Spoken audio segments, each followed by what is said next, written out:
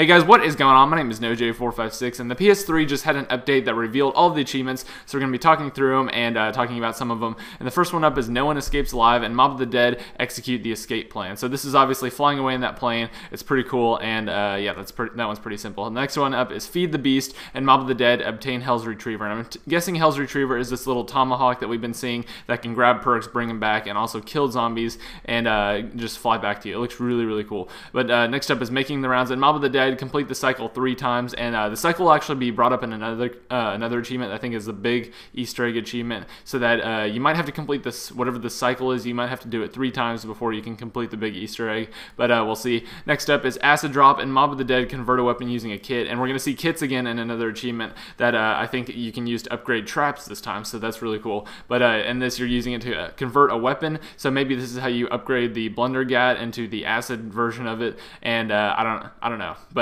moving on to the next one, it says Full Lockdown, and Mob of the Dead, Brutus completes his patrol. So I'm guessing that you just hide from Brutus, the big boss zombie. That's pretty much what we're thinking his name is, and that's who Nolan North's voice is playing, Brutus, that big zombie. So you just have to hide from him, and he completes his patrol. That's what I'm guessing that is. And the next up is Burst of Flavor, and Mob of the Dead kill 10 zombies at once with a new beverage. So this is just reloading a weapon with Electric Cherry in the middle of 10 zombies, which is terrifying, but that's what the achievement is for Burst of Flavor.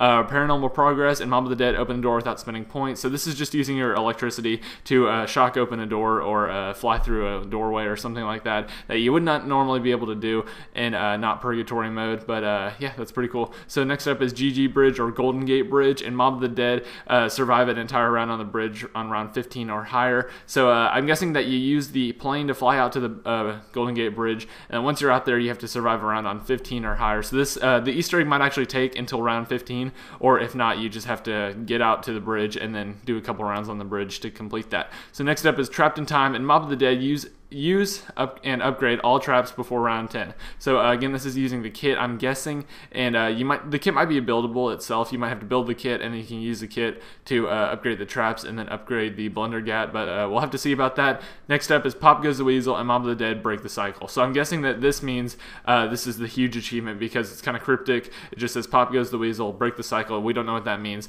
but I'm guessing this is the big achievement. So big shout out to Liam, FT Winter, and Logan Walker 2012. Both of their links will be in the description below for this information, and I hope you guys enjoyed this. I'm really excited about this, especially hearing about all this different stuff, and I'm really excited to use this tomahawk weapon, the Hell's Retriever. But let me know what you guys think about all this, and yeah, that's about it. Check out some of these other videos, and I'll catch you in the next video, guys. See you later.